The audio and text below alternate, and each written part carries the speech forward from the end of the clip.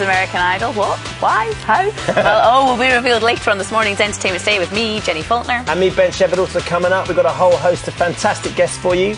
In that dress, unbelievably. And TV's Richard Arnold joins us live. So like my house. Very similar, doesn't it? with all that stuff. And completing our ET lineup, Zach Gal in Hollywood. And kicking off the show, it's the king of showbiz. No more showbiz more for you. Call me something to do with... that yesterday. You genuinely are quite annoyed. It was yesterday, and I went, where's Michael? And they went, he's gone to see Take That. And it was great as well. Let me tell you, please, Jenny. Okay. Yeah, don't try and get any more out of me. Don't. All the fans trying to get tickets first. I'm just going to annoy you.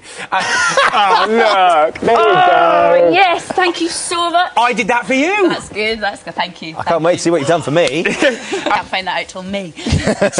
Desperately. Yeah, I think so. I'm thinking, if anyone out there... The modern day Noel Edmonds, isn't And he? you like Vicky there, did you? She looked all right, didn't Quite she? fit She's was got the some word. form. She's got some form. Okay. I should get on that casting couch, shouldn't I? Anyway, okay, another pink lady now, Carla. Talking of cons, will EastEnders Kevin Wicks be able to persuade Denise Fox to marry him? What do you reckon?